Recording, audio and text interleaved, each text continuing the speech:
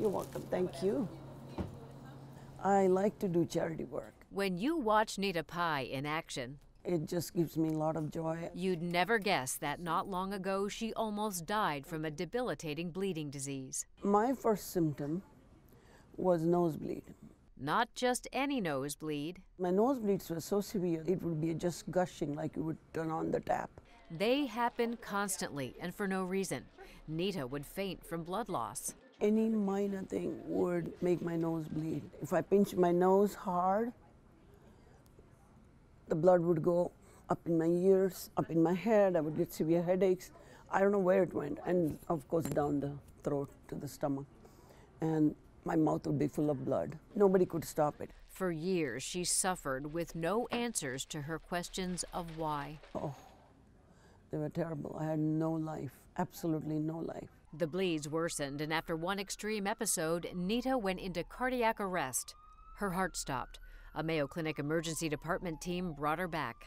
After that experience, I just didn't want to live. Hope and answers finally came to Neeta when she met Dr. Vivek Iyer. He diagnosed her with a hereditary condition called HHT. HHT stands for Hereditary Hemorrhagic Telangiectasia. People with the disorder develop tufts or tangles on their blood vessels. So it basically affects blood vessels in almost every part of the body. And the most major areas of concern are the brain, the lungs, the nose, and the intestines and the liver. And these tangles tend to bleed spontaneously. In fact, Dr. Iyer and his colleagues found that bleeding is the most important reason for hospitalization among HHT patients in the United States.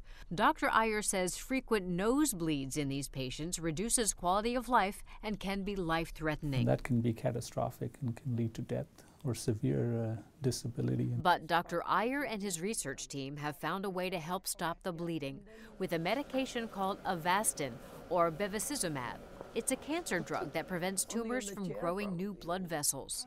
So we took that idea from the cancer world and it worked out really, really well. Dr. Iyer tested the drug in a study and results show it can be life-changing for patients like Neeta. It's administered via infusion. Neeta says the medication has saved her. I had no bleeds. Yeah, it's given me my life back. Neeta pays it forward with her volunteer work, and she appreciates every single moment. I'm so full of gratitude. I count my blessings every day. For the Mayo Clinic News Network, I'm Vivian Williams.